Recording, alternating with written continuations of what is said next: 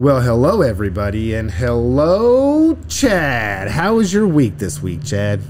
We got the kids back in school. My week has been much better than it has been for a while. I was coming in today, and I was thinking, man, I'm just kind of tired for some reason, and I don't understand what's different. And I thought, well, it's been awful cold lately. And another one I thought was, well, yeah, I mean, we've had quite a few days where it was bitterly cold, which then incorporated kids not going to school. Yep. And I know it wore my wife out pretty good because, you know, it's so bitterly cold. You're not going to send them outside. Yeah. Right? Oh, no. So, you know, the whole family, and I mean, well, everybody other than me, because I'm not caged up inside all the time. Yeah. Cabin fever, baby. Yeah. I mean, it's been pretty nuts. Yeah. So, yes, it's been a much better week this week. And, yeah, so we're just waiting for the weather to pass. That's kind of how I feel. Is like I'm waiting. I keep every day. I'm like, oh, thank goodness, we're just another day closer. I mean, we're at this stage where I love to enjoy fall and a little bit of winter, and then now we set into the just bitterly bone-chilling cold. It's usually windy. Throw some snow on top of that, which just makes travel treacherous. In fact, in personal experience, another thing I have to deal with recent weather is I got one of my children got their vehicle stuck. Yes. Yeah, it's bound to happen to everybody sooner or later. Yeah. And, you know, just so what I got to say on this, quite honestly, is, folks, welcome to where Chad and Mary grew up. I mean, this is just a sample, okay? Because where I grew up, where my wife grew up, which was even a little further north than me, it was like this all the time. And you wouldn't get the snowstorm melted away before the next one came. Sure. And then you would have yet another week or two of these ungodly, ridiculous low temperatures. And so everything would just stack up, you know, and you know,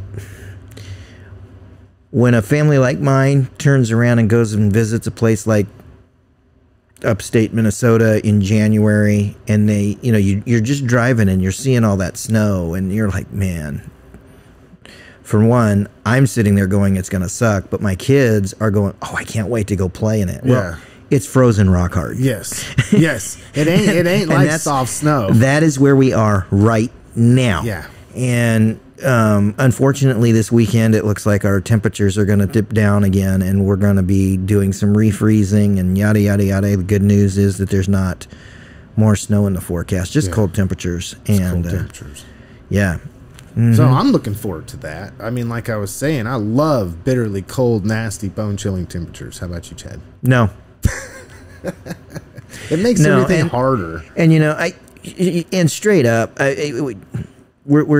we had chatted a little bit that we wanted to at least give mention that the kids are back in school, right? I know, because I see socials, that the school district took a little heat for the most recent closure. And by, you know, mid-afternoon, when it actually warmed up, hear my words, warmed up to 20 degrees. Yeah. People were coming unglued and yada, yada, yada. They should have been in school. They should have been in school. They should have been in school. Guess what happened on that very day? On that very day, Newton Public Library hosted a author talk. And said author, and name escapes me, sorry, should have wrote it in my notes, was speaking about her book that was dedicated to the children's blizzard of 1888. I seen that. Yeah. And within her book, there's a chapter that's based on Newton, Kansas. And it's based on what it must have been like to be a student at the Kellis School.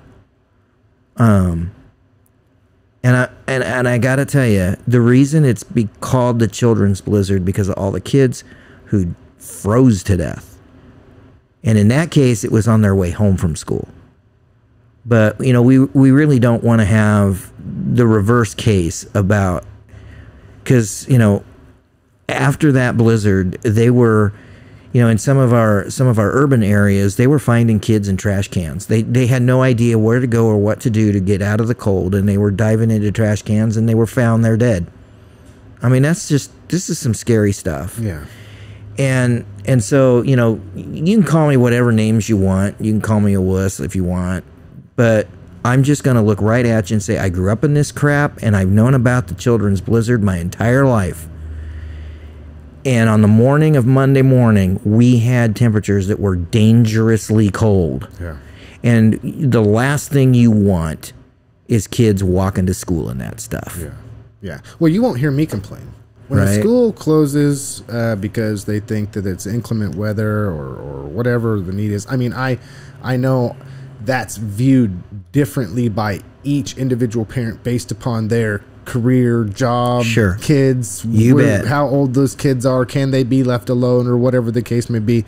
But I've never cursed the school, I don't think ever, for closing in the event that we're having inclement weather. Well, and you know, from a weather perspective alone, could they have gotten away with starting school a couple hours late?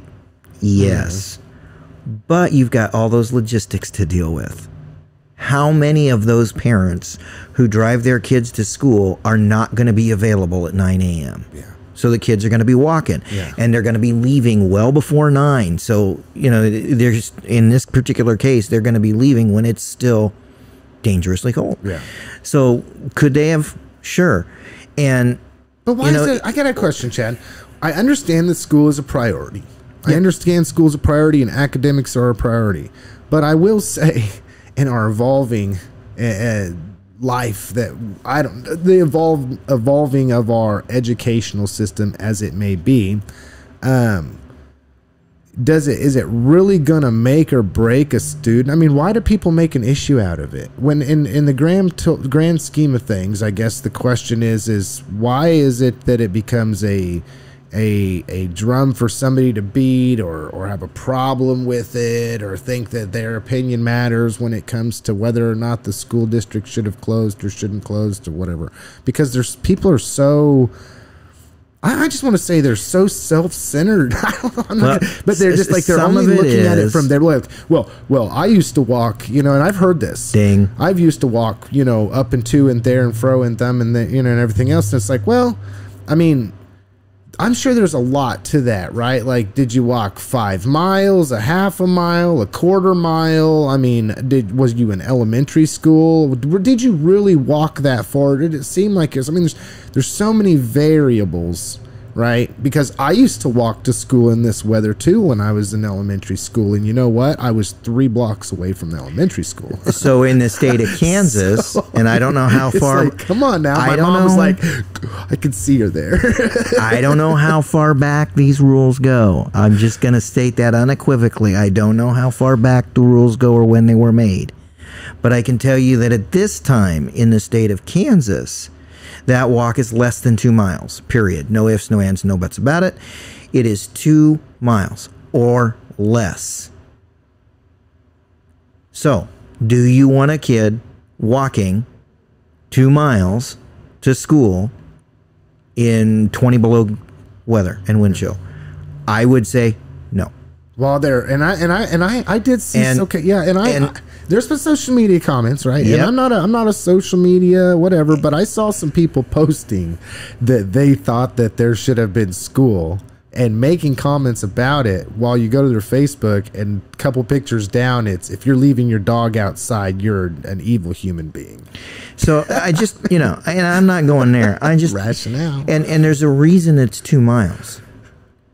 And that is that the state will not reimburse transportation for anything under 2 miles away from the school.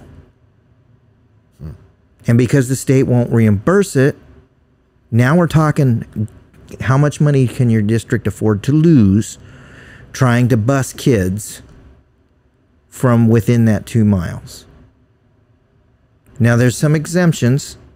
Special ed would be one of them. Okay? But that's the rule. So I'll ask an ignorant question that I'm guessing you probably know. But when we're talking about the high school, no busing for the high school, or outside of 2 miles, there's busing, or the 2 mile halo, as it were, is for each building. Okay. That's what it is. Okay. there's very little bus traffic. Truly, when you consider the size of the school and the district that we're in, there's really not a whole lot of bus traffic to the high school. And that's because in this community, we prioritize kids driving themselves. So then that goes back to maybe one of the reasons, and I know I've commented in the past and about situations that unfold because of Santa Fe just releasing this 5th and 6th grade level of kids out onto the street. If we had some kind of a busing system, theoretically, we'd be dropping them off. And there are buses that do go to Santa Fe. Yeah, for kids that are outside the 2 miles. Bingo. But every kid within that 2 mile has to make their way to. They got to figure that out, man. and you know what? I've had 3 kids. 2 of them are done at Santa Fe. And, you know, there's a whole other issue that goes with 2 of them are done at Santa Fe. One of them is still there. And so, you know, and this afternoon, our family's got to figure it out. Yeah.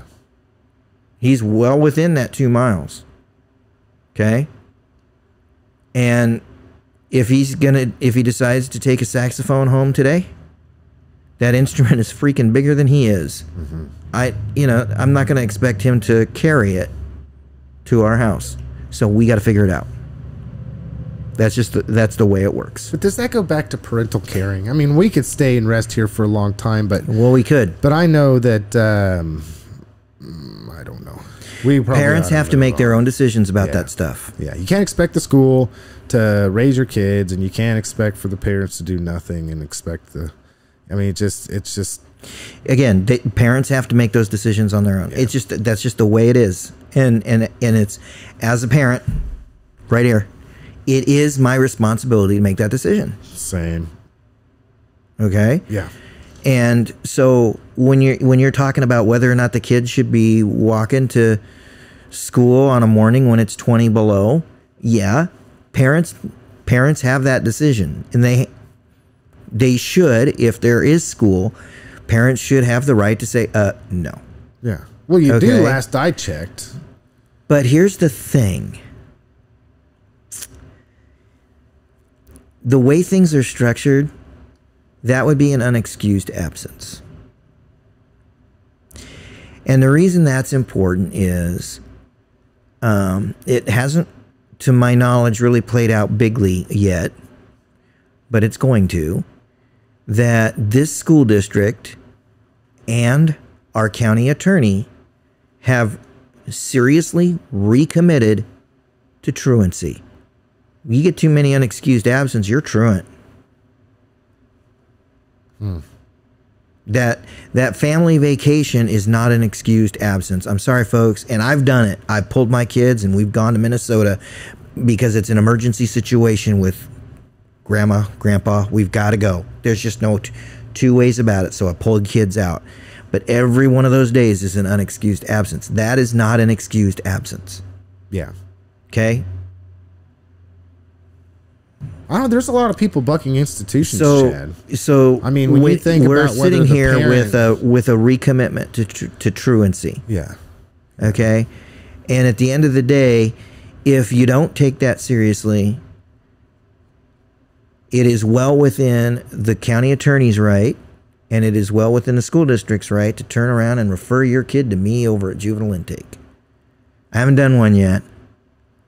Don't want to do one, but it can happen.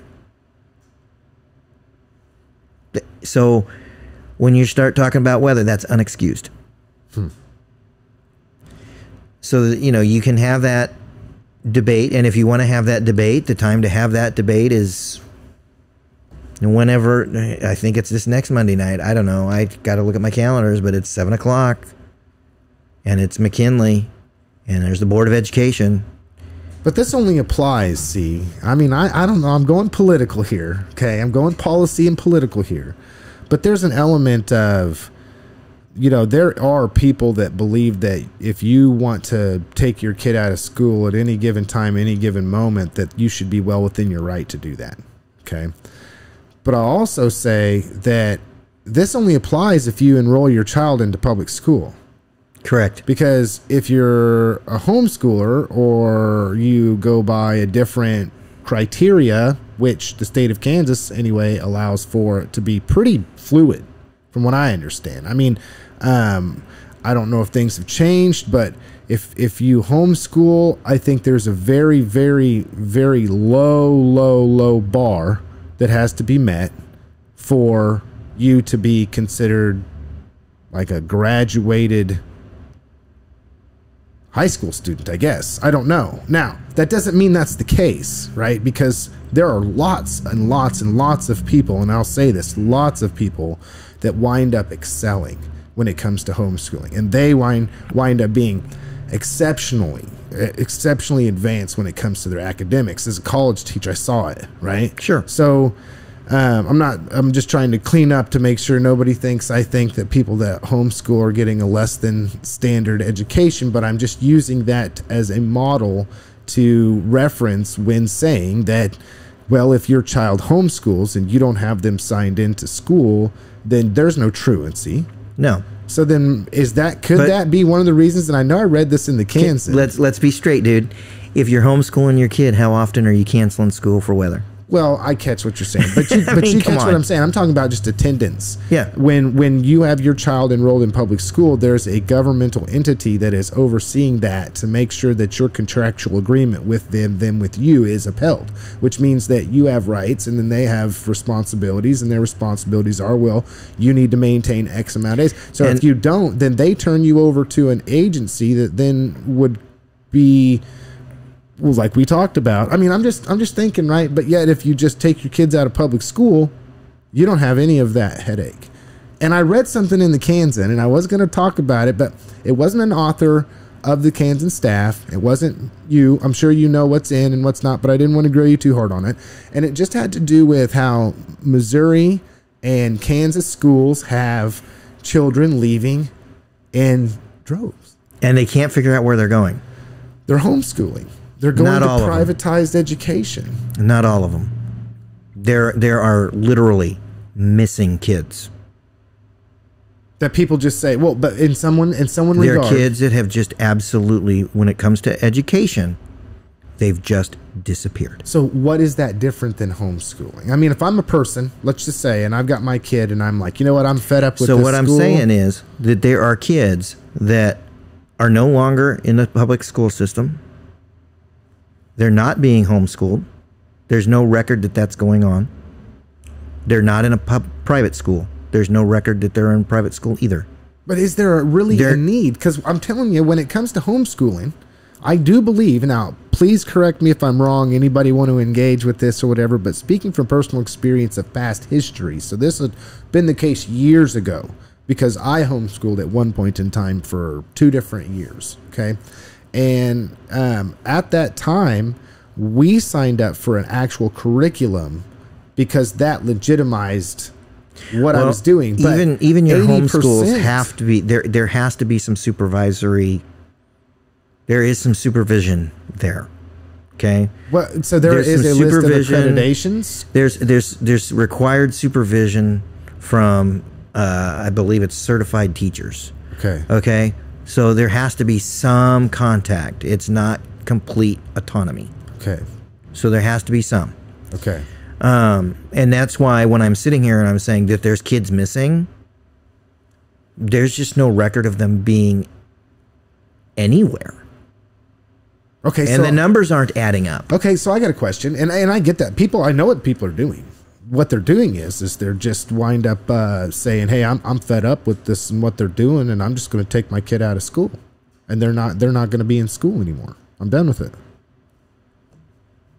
Sure, why not? I mean, do they reserve that right? I would say so. I mean, I don't know, Chad. This is the question that we're literally coming to now with this. It's there. I mean, we've got culmination of open enrollment. And for those people who can handle that financially, good, go for it. I don't, it's Well, whatever. Let's talk about parental responsibility. I hate to say it, but we live in a culture in which it would be nice to believe that everybody was being honest, but let's say they're just not. Or that there are people that might not have your best intention and at their mind. Maybe their own best intention might be leading the way of their mindset while they deceive you into believing they care about you. Okay. So, or like, I mean, I live in this world eyes wide open because I believe that not everything is as someone wants to portray it to be, and that there's a lot left with perception, right? So if we're talking about this, let's say my little one, right, is going on 2 years, not quite, but we're somewhere in there, right? And we're getting close. If I just elected to never, and I mean, I'm just asking this question, just never enroll him in school, just keep him at home and never enroll him in anything, just homeschool him. Because I think that what I got is all he needs. And you can do that. And there's no problem with this. No. So then the level of education that this person may get, and there's nothing, no rules against that. Well, there's no rules against it, but there are some rules about the rules surround being supervised by educators. Okay, there has to, somewhere along the line, there has to be a certified educator that is at least consulted. Okay, I mean that's it. Okay, and so if you want to homeschool your kid, go for it. I mean, seriously. Yeah. I'm not anti-homeschooling people. You will not be subject to some of the same rules. And specifically, let's talk attendance. Does that mean educational threshold? So it's attendance and educational threshold. You bet. So, there's a family in my church, multiple children, and they're homeschooling them all. And those kids never get a day off. They're at it every day. So the last almost month where my kids didn't have school, those kids had school. Yeah. Every day. They didn't get school canceled because they weren't. Yeah. Right. Yeah. The flip side is that usually they get more summertime. Okay? Usually. That makes sense. Right? And what's nice is Mom and Dad can say, we're going to take a week off here and we're going to take a week off there because they're in charge. Yeah. Right? Yeah. But they're the ones making the decisions. Now, those of us that have our kids in public schools, we're not making those decisions. We elect to allow for them by enrolling them up then. I don't get to pick when spring break is. Believe me, I would love to be able to do so.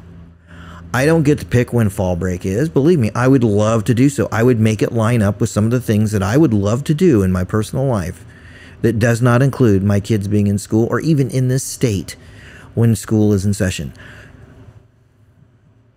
I don't have that. I don't have that ability. And one of the reasons is that your public school system has some rules that it has to go by. Not necessarily set by themselves. Yeah. Responsibilities that they're able to They have responsibilities for, I mean, seriously, it's right down to how many minutes a day. Yeah. And this is that a kid has to be offered educational services. Yes. And for people that don't know this or understand this, that is done by the people you elect and or choose not to show up to elect. Correct. So there's just different rules. There's different rules. Chad, people always ask me this, and I got to interject this.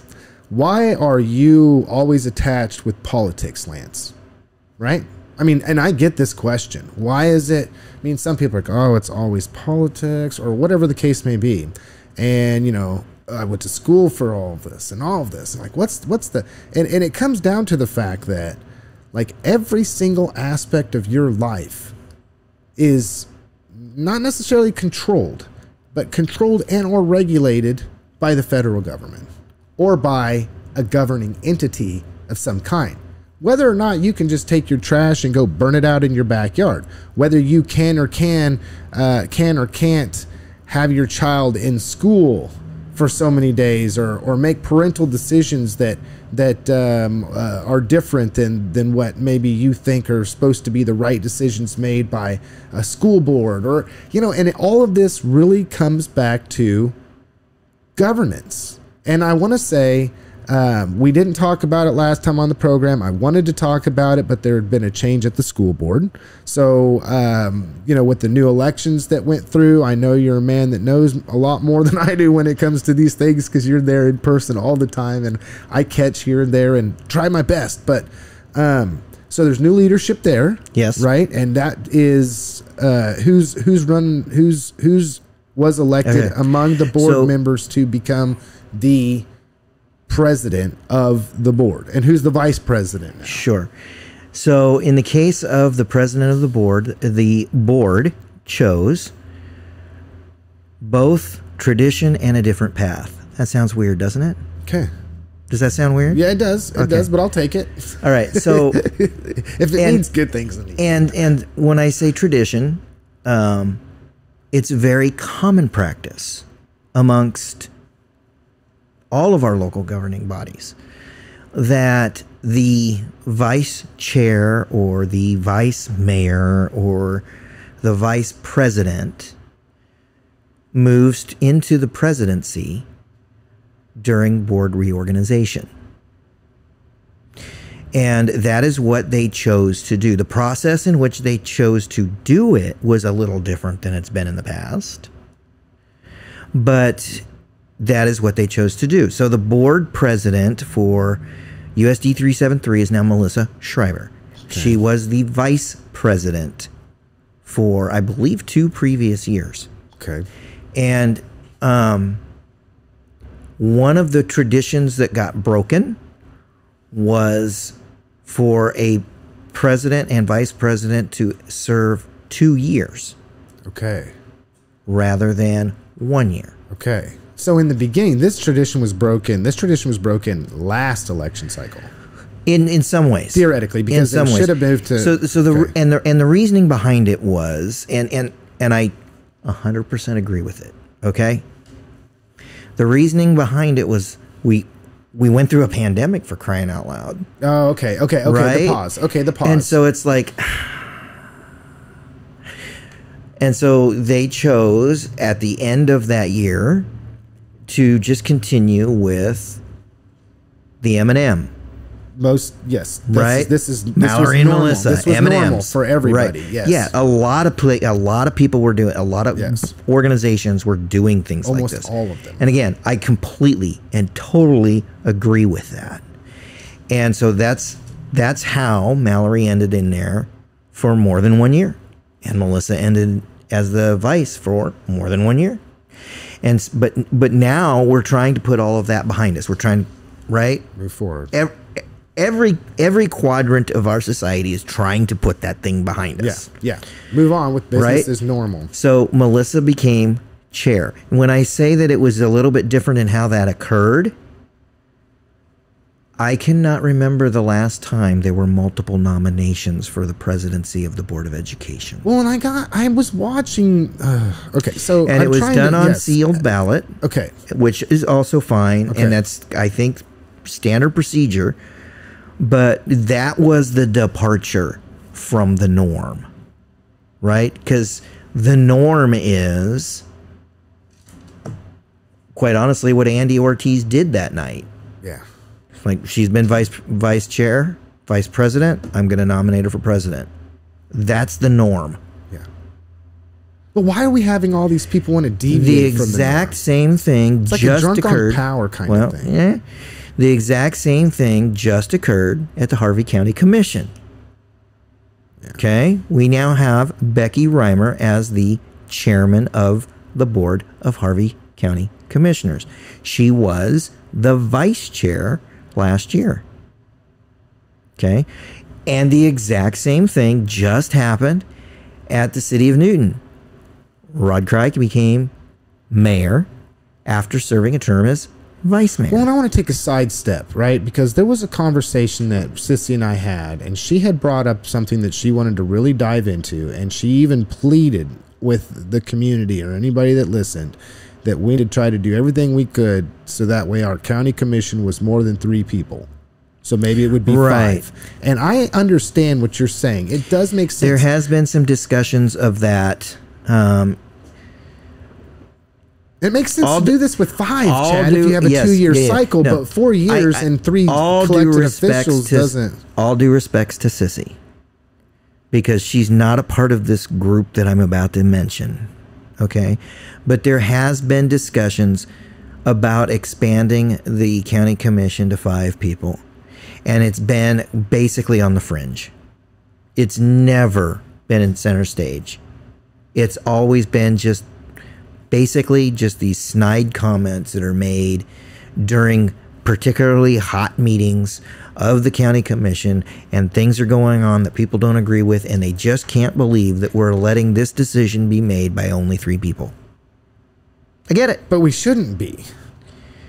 My opinion. Now, there is kind of a standard that there are 3-party commissions. And I would argue the following point. And we're kind of getting off base here, but I'm gonna argue something else about our county commission.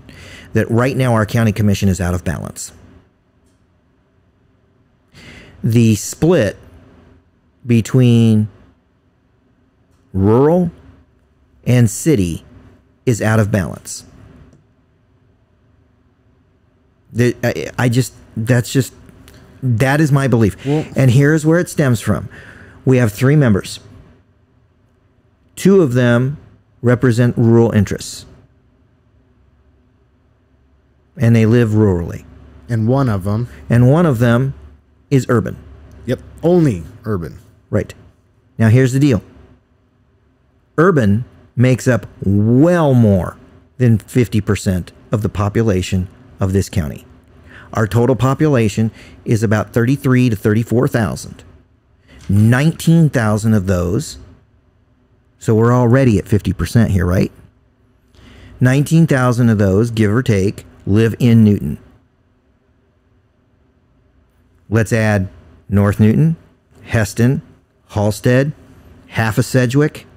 Those are all people living in a city environment, non-rural. Okay? By the time you add all of them up, we are way over 50%. But right now, those 50% of the people are represented by 33% of our commission. We're out of balance. How are we going to rectify that if we go to 5 commissioners? How are we going to consider that if we go to 5 commissioners? How are we going to draw our districts if we go to 5 commissioners?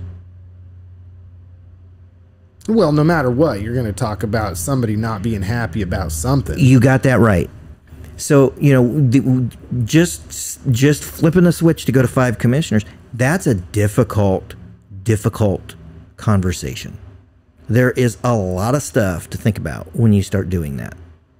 If you're going to expand the commission. Well, I would just say this. In light of what's going on the reason I bring all of that up is that every time I have heard, I can't believe they're only letting 3 people make this decision. I have also heard 2 of them live in the city. That's not right. Actually, it is right. Yeah, well, it was actually a representation of our population. Yeah. Okay, so it was right. And technically, I'm pretty sure 2 out of the 3 commissioners live within the city of Newton, don't they? At one time, not anymore. Okay. So there's a lot to think about. But, back to, the whole leadership thing, right? So Board of Education is Melissa Schreiber. Andy Ortiz became the vice chair. And it was the same process. There was a nomination and a second. And then there was another nomination and a second. And then there was a sealed ballot. And on the sealed ballot, there was 4 votes for Andy, just as there were for Melissa, 4. And between you, me, and the folks watching at home, probably the same 4 people. wrote down Andy's name, and 3 wrote down the name of Ian Long, and then the board turned around and voted 7-0 to make him the vice chair. So should the board observe tradition again next year, Andy will be the board president. Should they choose to not observe that, somebody else will be.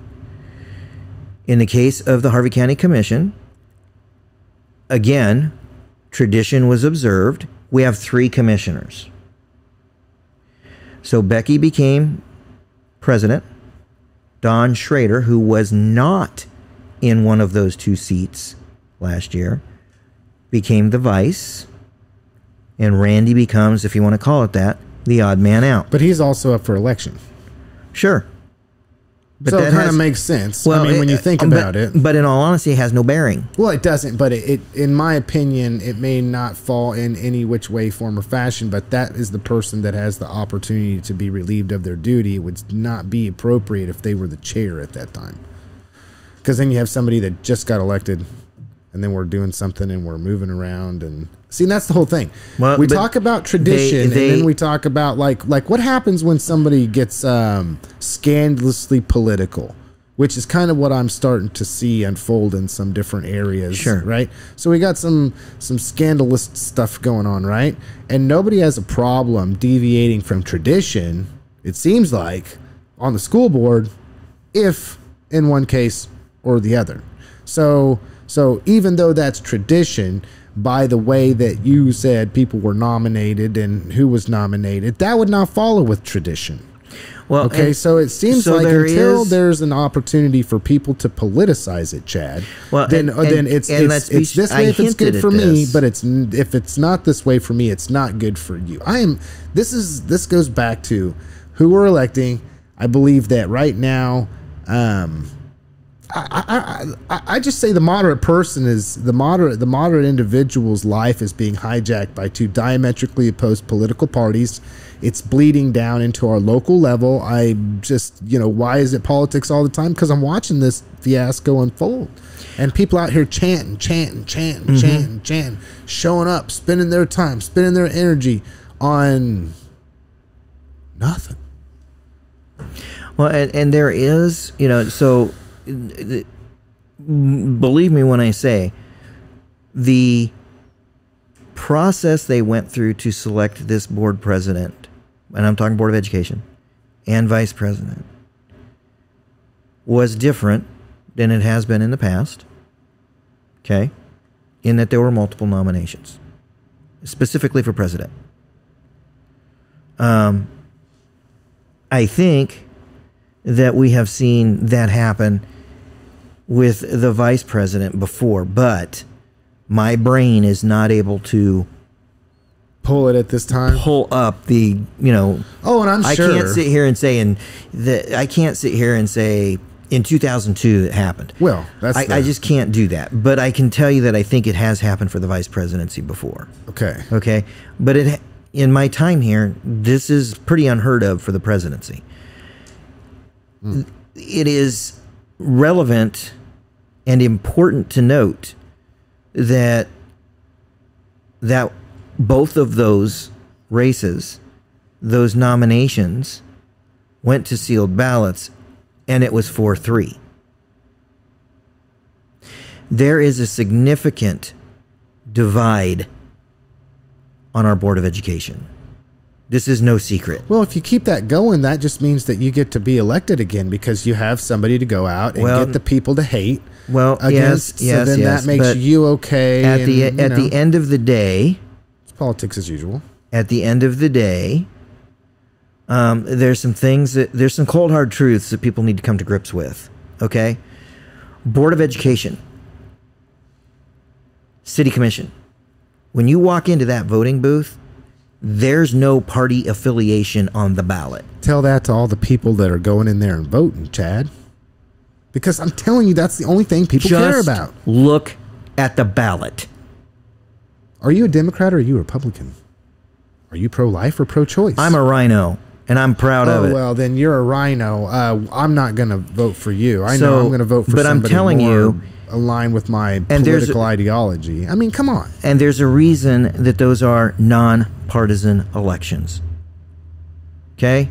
Out of all the elections that are out there, those two positions absolutely need to be nonpartisan. We should not be voting party line in city and school board. We just should not be. We need to be voting for the best person to make the decision. Period. No if, no ands, no buts, no coconuts. That is the deal. Because the closer that decision maker is to your front door, the bigger effect they have on your life. Yeah. No, I don't disagree with you. The problem is, once again, and I'll go back to it before we beat it down, because we're going to talk about something I know that took place at the county commission level that, well, once again, represents just how partisan our elected officials can be. I mean, we're talking local level, we're talking municipal level, right? So there's not supposed to be party affiliation involved. But honestly, these are the driving, motivating factors behind people that go out and vote in primaries, these people that go out and vote during nonpartisan races, these people that go show up to meetings and demand that their political ideology get moved forward and promoted by the elected official who is the representative of the government, and that then gets inflicted upon everybody else. And I'm sick and tired of seeing it, Chad. I'm going to go down a road here, but I'm just so tired of it. I mean, on the cusp of us getting ready to have a presidential primary in the state of Kansas that we're going to cover before we're at, and not to go on, these are not Chad's words, but I am to my breaking point of, it's just like this drum that keeps getting beat in my head, example after example after example.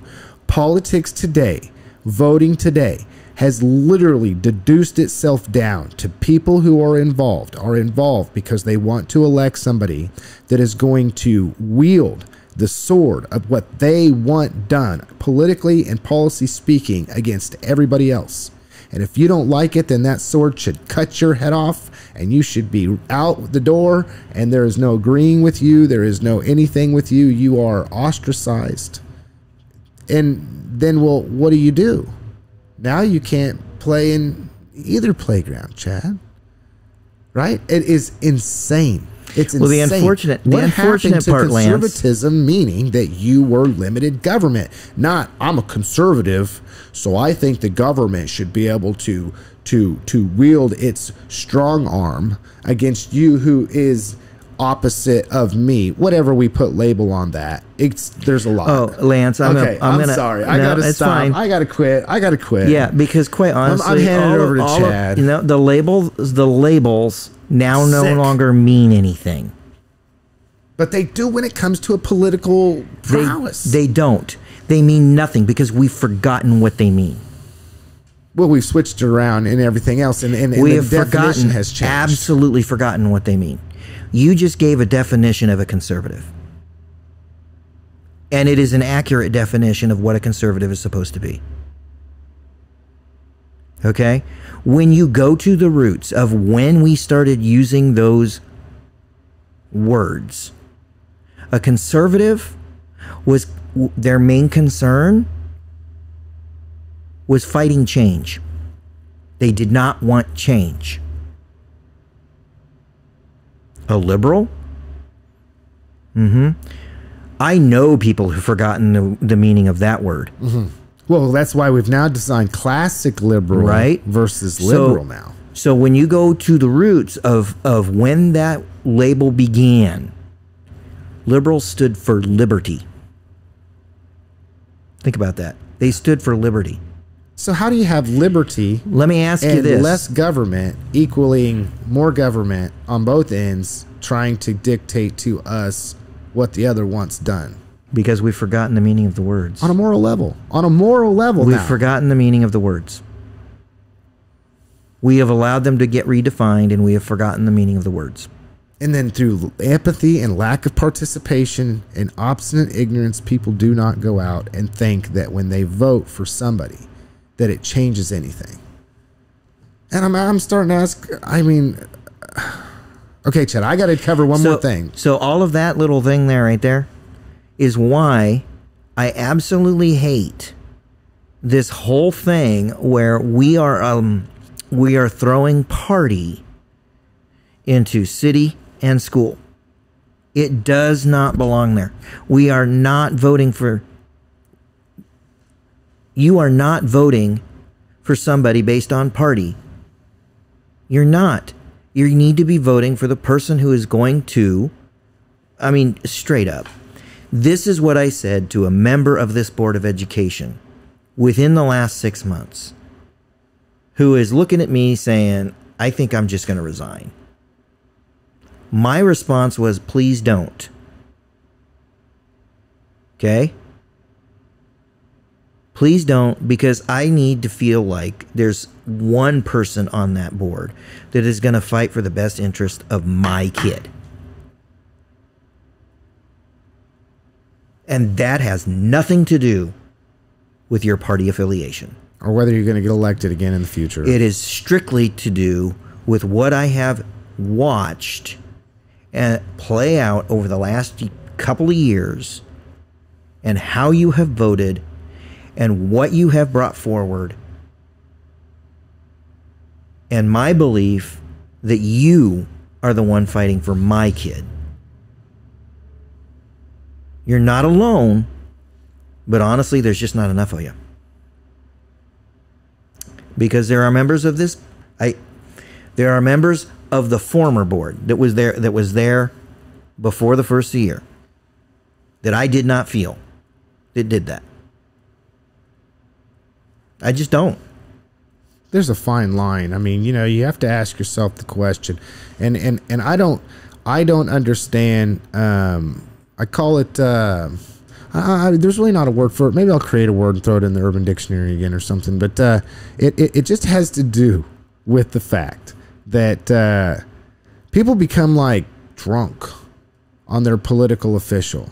It's like, oh, I voted them in, and then next thing you know, you're changing a few of your morals to be able to, because they do what they want you.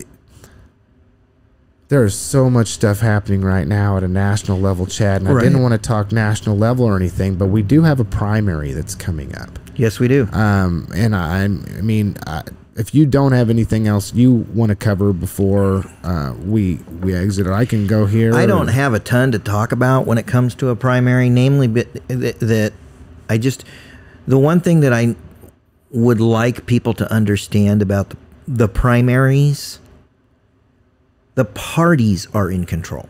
Yeah. They set all the rules. That's who set the rules. Okay? It's not the county clerk's office. It's the party. You know, it's no accident that for years and years and years that we had one party in this county that you absolutely had to be registered and pre-registered as a member of that party to participate in that primary. And we had another party in this county that didn't care what your affiliation was. If you were registered to vote, show up and do it. They just didn't care. And that was for years. It is the parties that set those rules. If you don't like the rules that the party is setting, that's who you need to talk to. I mean, seriously. Don't go rant and rave at Rick over at the courthouse. Yeah. I mean, seriously, just don't. Yeah. Well, I mean, it happens anyway because people don't. And it's going to. Yeah. It's going to. Well, because ask some people, because and we should be going back to only a handwritten ballot and everything else, and not even having. Again, it's the party that's going to set the rules for the primary. It's the party that sets them. You don't want early voting, and the party has said we're going to allow it. That it's going to happen. It is the party that sets the rules for the primaries. Yeah. Period. If, ands, buts, nothing. I mean, that's the way it is. And if you want to really see that in action, go back in time to the 2016 Republican Party primary. Okay? They decided that they were going to do everything on one day, and everything was going to be done in Lindley Hall. And it didn't matter if you could get there or not. They were going to have their primary. That was it. The party set the rules. And they also set the rules as to who could actually vote. At that time, I was not registered in the Republican Party, so the only thing I could do is sit and watch. And the only reason I was allowed to sit and watch is that I represented the local media. Yeah, that's pretty interesting. But They set the rules. It goes back to the thing where, you know, I accept the fact that we have labels that we wear and party affiliation and all of this, but these are supposed to be the mechanisms in which people can operate to get the end means accomplished. And it seems like, well, it almost appears to me that there's a group of people, and it seems like there's a lot of them when it comes to county by county by county by county, and they're all of the same mind. If I can seize control of this, then I have power. And so I'm not talking about here locally in as much as I'm talking about. You are discussing in many ways people who have conflated two different words.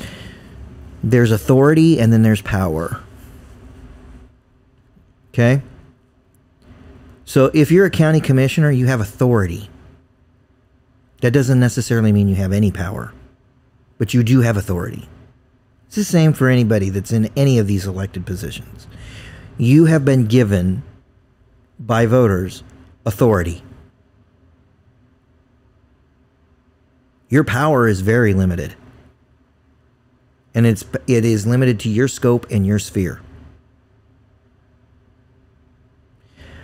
But you do have authority within your locale. Well, and you can also have more authority than you think you have.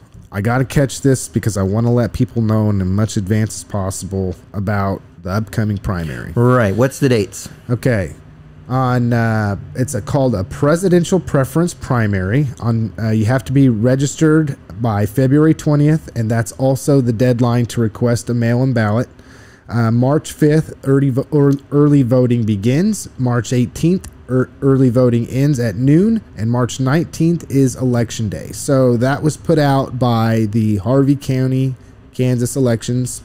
I looked it up on social media. It came out. It's pretty easy to find.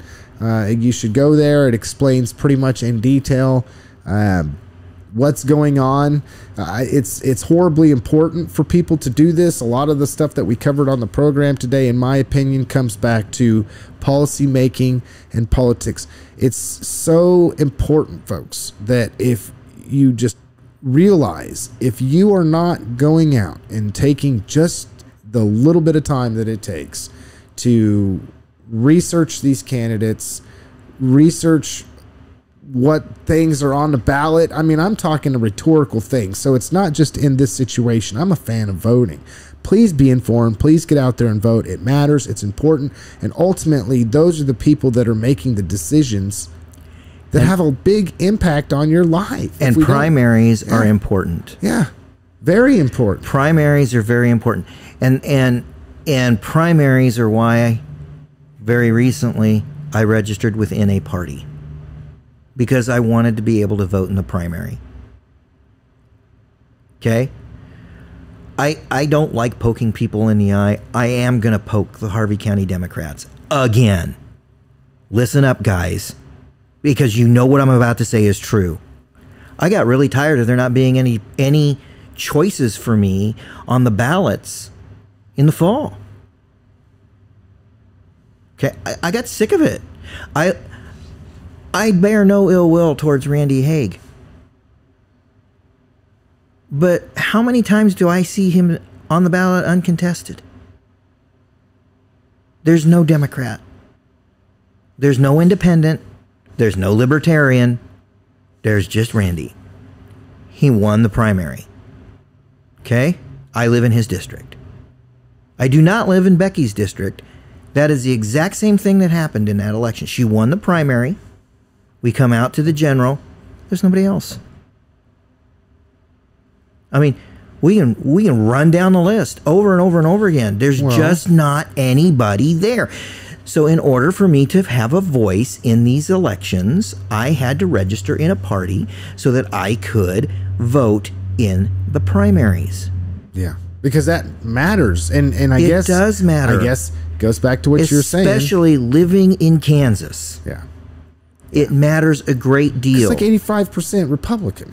Okay. Which, I mean, Kansas is so interesting in so many ways. It's more like more like 60%. But you know what I mean. I mean, it's interesting. It's interesting. You go out to like Western Kansas, and once you get past, I don't know, Newton. Yeah.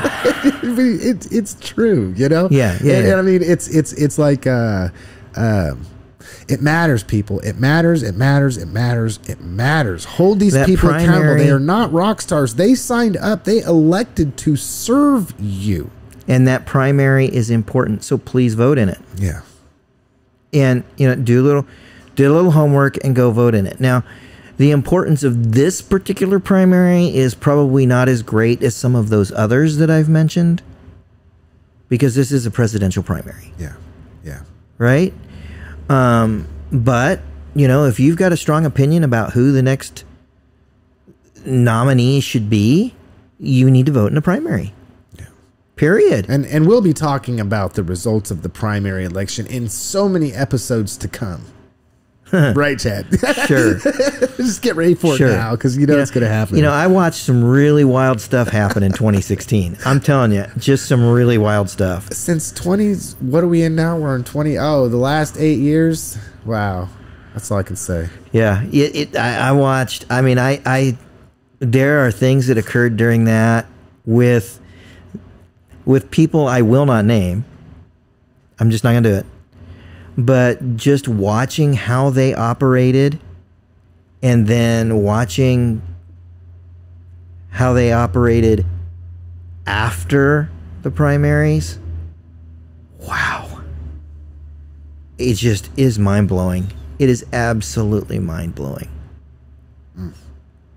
And so I'm glad that I sat and watched the whole thing. It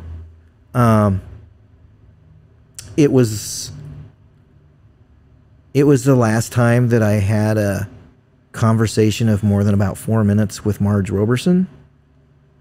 And I really, she tried to clue me in as to what I should expect to see. My mind still got blown.